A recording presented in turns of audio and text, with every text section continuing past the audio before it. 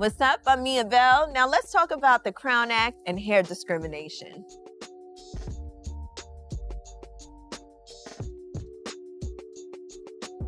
Whether in locks, a curly fringe, or silk pressed to the gods, Black women's and men's natural hair is a political statement. So much so that for centuries, our beautiful coils, curls, and waves have been heavily policed by white America. In recent years, students have been suspended, Black women have been fired, and Black men have been racially profiled because of hairstyles and textures that are representative of our culture. All the while, Black hair and the commodifying of it has ballooned into a billion-dollar industry of which white people eagerly partake in, own, and operate. This type of hair discrimination is deeply rooted in racism, and to combat these threats against our crown, the Crown Act was created in 2019.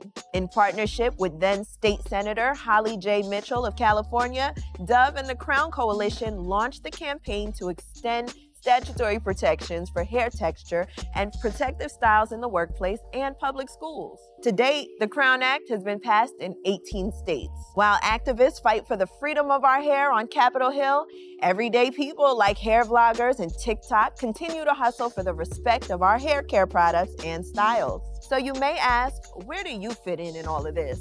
What can you do to keep our crown safe? First, speak up. When discrimination is happening, don't be silent. Share information and know your rights. Support, sign petitions that help end hair discrimination.